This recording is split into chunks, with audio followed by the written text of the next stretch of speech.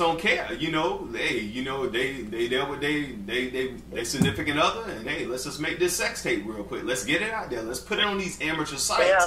That is a thing that's happening constantly. And my thing with that is, you think that only people in, you know, the next state will see it, and people who don't know you won't see it, and that's not true. I mean, like Ms. D said, you gonna have somebody who say, wait a minute, you have some people who are porn connoisseurs. Like me. Yep. And so I'm gonna, you know, oh my goodness. Hey, I ain't gonna lie about it. I might as well get it all out my system before Jesus come back. I am a porn connoisseur. I am. And I just feel that, you know, hey, I've known 1, 2, 3 people that I've grown up with who've been in porn videos. You know, they'll remain nameless with me, but that don't mean they gonna be nameless with anybody else. But, you know, it's just, you gotta be careful what you put out there. Dawson is probably gonna have he probably already have a video out there floating around. He just hoping that no one else finds out about it. I ain't got no video out there floating around, I swear I don't. But Denise, no, I'm joking. Anyway, I don't know what nobody got. No, it's your boy Dawson from D&D TV. I'm here live with Miss D. Miss D done got me. I'm in the grocery store shopping at Whole Foods and stuff. And she done came up with some story that really ain't a big story to me. I'm sure this stuff has been going on for years and years. Miss D, probably since before we've been born. Story about a boxer, a former UCF boxer, or about to be a boxer, who was caught doing No, he wasn't. No, he was a local boxer in Philly. A local boxer in Philly, okay. And he was caught doing porn. It got out, and so now there was, in the last couple of days, weeks, there's been a lot of, you know, speculation about different things. And he finally came out and said that it was him in the porn, and that he was not drugged, that he did it, you know, willingly. So Ms. D, my thing is, and this is in fact, I think he did gay porn. Ms. D, my thing is, and the man has 10 kids, you said, Ms. D? Yes, that's what he says. He has 10 kids. 10 kids or whatever. My thing is, like, so is his career over because of this, or what are people saying? No, he retired about 2 or 3 years ago. Okay, he retired, okay. So I guess people were just really upset because he lied about the situation. Yeah, his story didn't add up when it first came out. The issue was not, what people were saying in the comments had nothing to do with the fact, not once did people say, oh, this is a gay behind boxer. What everybody was going off on in the comments was that he lied. Clearly he was lying. People read his statement did not add up. Then people saw the minute-and-a-half clip, and it's clear that he was not drugged. And people was going off like, you were not drugged. You were lying. Why are you lying? Mm-hmm. You are gay, or at the minimum, you're bisexual. It wasn't the fact that he was a boxer. It was the fact that he was lying, and it was clear to everybody that he was lying. It was clear to everybody he was lying. Especially if you're going to put something like this on video. And I guess because he wanted to join this particular boxing company, that's probably why he lied about it. Because a lot of people, and not only when it comes to issues like this, but with everything, you know, with us applying for jobs, you see so many people making these amateur videos on cell phone, allowing people to take, you know, Snapchats of them and recording them and Skype. And then people put that stuff out online. I mean, of course, this was you know, something he did with a professional, I guess, company. Yeah, you know, company, but just in general, I mean, you got people who made amateur home videos, and their stuff is still blasted all on the internet. And when somebody in your neighborhood can spot you out and say, "Look, you can go see Kiki's video right there, or see Letitia's video right there," people gonna look at it, and then it's gonna circulate in your community. And if you kind of well known, people gonna put it out there. So, you know, it just, I think that serves as a point for all of us just to watch out what we're doing. But if you knowingly go into a production studio knowing that they're going to distribute that video that you're doing to everybody, then you really can't hide or lie about something like that, because porn circulates. And that's right. It circulates. And all it takes is one person who knows you to see it, and it's going to spread like wildfire. Yeah, one person who knows you to see it, and it will spread like wildfire.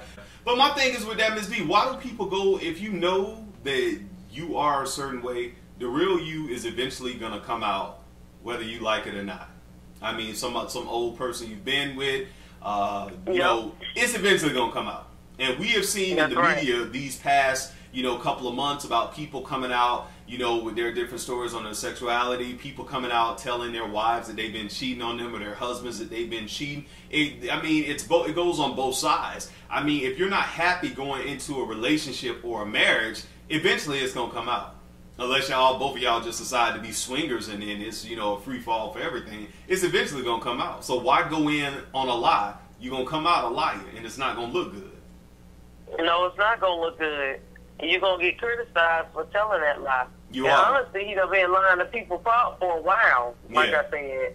Yeah. And my thing is, before he did the video, I don't know why he just didn't come out. I mean, did he think he was going to go through his whole life and no one was going to see this video? But then they say most of the time you underestimate how many people are watching different type of porn. Yeah. And not only that, I mean, he said that this is part of who he is, so he's been with men before. Yeah. Off screen. So probably one of his ex-gay boyfriends or somebody, the one that started spreading it around the community. I mean, come on now. Yeah. I guess he thought it wasn't going to come out. I don't know what he thought, that he can do this and nobody would ever find out. I would tell anybody who wants to go into the adult film industry, no matter what genre of it you want to go into, to really make up your mind. Because now, like I said, World Star Hip Hop, all these different, we got people just doing stuff just to get their videos out there to be famous. Even if it's, you know, doing sex, you know, whatever, you know, down here on South Beach, they just had something where a girl just script right out there in the middle of Ocean Drive, just letting guys pour ketchup on her and everything. And my thing was stuff like, I saw that video. It's pretty wild. I mean, she was just butt naked out on those people's table while everybody was eating. And of course, you know, people running over there with their cameras. She made World Star. So my thing with that is, wasn't she on drugs? Well, that's what people were saying, that she was probably mentally ill or maybe she was on drugs. But I'll reference that video to you, Miss D, and you can make up your mind to see if she was on drugs or not. To me, it looked like she just wanted to have fun. Like most of the girls and some of the guys down there on South Beach and in these other areas where, you know, people go to party. It looked like they want to have fun. They think, hey, let's just live it up, make this moment last forever. And without realizing that that moment is going to last forever and forever and forever until you're an old person and people can still reference that video. I mean, you just have to be careful when you do things like this, because if somebody's, you know, videotaping you secretly and, you know, putting your stuff out there, that's a whole different story versus having somebody putting the camera there and you saying, you know, let's just go ahead and do this and, you know, whatever happens, let the chips fall where they're made. And that's what we're seeing a lot now in 2015 and beyond, is that people just don't care. You know, they dealt with they significant other, and hey, let's just make this sex tape real quick. Let's get it out there. Let's put it on these amateur sites. Yeah.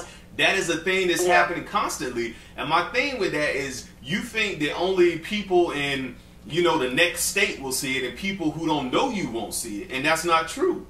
I mean, like Ms. D said, you're going to have somebody who say, wait a minute, you have some people who are porn connoisseurs, like me. Yep. And so, I'm going to, you know, goodness. Hey, I ain't going to lie about it. I might as well get it all out my system before Jesus come back. I am a porn connoisseur. I am. And I just feel that, you know, hey, I've known 1, 2, 3 people that I've grown up with who've been in porn videos. You know, they'll remain nameless with me, but that don't mean they gonna be nameless with anybody else. But, you know, it's just, you gotta be careful what you put out there. Dawson is probably gonna have he probably already have a video out there floating around. He just hoping that no one else finds out about it. I ain't got no video out there floating around, I swear I don't. But Denise, no, I'm joking. Anyway, I don't know what nobody got. No, I ain't. And Ms. D, one of the things you were talking about is, why did he hide that from his fiance or from others? And you also stated that he said that he was a whoremonger and he has 10 kids, but you were saying he was being irresponsible, you know. Well, he tried to, initially, when it first came out, he denied. He kind of denied it in a sense. He didn't deny it in a sense that it wasn't him. He said that he was drugged. That's what he said. He said he was drugged and he didn't remember anything. Yeah. And he basically was denying the fact that he was gay.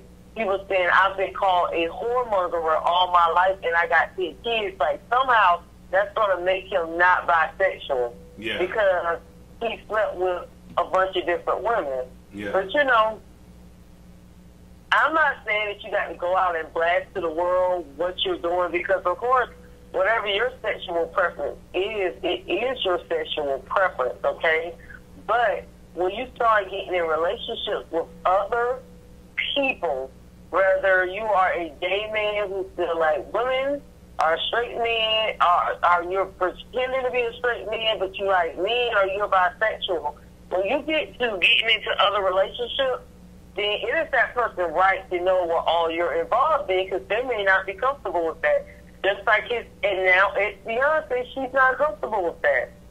I feel you. I totally agree. And she had the right to know that. She did. She had the right to know that. Yeah. That, you know, that's your, because what I don't want to do is be married to you, and years later you're like, well, you know, I'm gay. I decided I want to be with a man. Yeah. Now you wasted my time. I could have been with somebody else, and I've wasted time on you. Yeah. Yeah. I totally agree with you on that. Like I said before, I think it's totally unfair to your significant other, whether male or female, if you go into a relationship, and we done a video, I did a video with my sister on this, you know, why get married and still cheat? And I think that is, you know, along with this subject, a lot of people still get into relationships, into marriages, thinking that this is going to cure me from cheating, this is going to cure my sexuality issues, and they marry the person of the opposite sex or the person of the same sex, you know, getting with them thinking, you know, I'm going to stop cheating, but that's innate within you. And I think if you're going to cheat, whether it be with the same sex or the opposite sex, you know what you're going to do. Don't mess up nobody else's life. Just be honest with people. When you're a grown person, pay your own bills, do your own things, you don't owe nobody an explanation. Only person you owe an explanation is the one you sleeping with. And they need to know the truth about you. Everybody else, you don't owe them an explanation. That's right. That's how I feel about the situation. But Ms. D, you said it before. You said if you were in a relationship like that, or you admit, you would want to know head on, you know, what's what. You would not want to get years down the line. And it's, you know. Definitely. Exactly. I know. Yeah. And I want to know. Yeah, I would need to know your sexual preference. Yeah, because I agree. I'm not trying to mess around with nobody that's bisexual. That is not my preference, and I need to know. And I'm sorry. Like I said, it's not the world's business to know what your preference is, but if you get ready to start a relationship and sleep with somebody, especially if you finish, I'm not even, some people just be sleeping with people. But if you're going to start a relationship, they need to know. I agree. I totally agree. I totally agree. Be true to yourself. Be honest with yourself. Until next time, take care of yourself and each other. On behalf of me and Ms. D, thank you. And thank Denise, you. Thank you. Say goodbye to the people, Ms. D. Goodbye, people. Goodbye, y'all. Peace.